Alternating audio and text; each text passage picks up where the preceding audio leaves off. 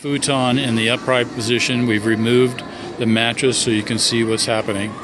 So we're going to put it into the lying down mode. You bring it forward and pull it out. Now, as a one-person operation, you see it flat. Now, normally to lock it in so it stays flat, you push it to the back. But now we're going to bring it into the position to make it upright one more time. So you push it forward, and then you lift up the back, and the pieces should fit. And there's two clicks that allow the chair, the futon, to stay in a permanent position.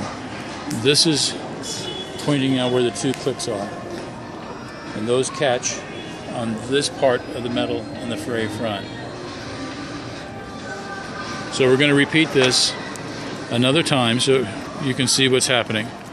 Having it in the upright position, and now we're going to make it so it's reclined flat. Lift and bring down. Now, to make it work so that you can put it back in an upright position, you go to what is the back of the piece, push it forward a little bit and lift it up, and then you can see it there in one click and a second click. Now this is a lot heavier when the mattress and the futon are on there, so you may need assistance in helping push it from both directions to get it to work properly.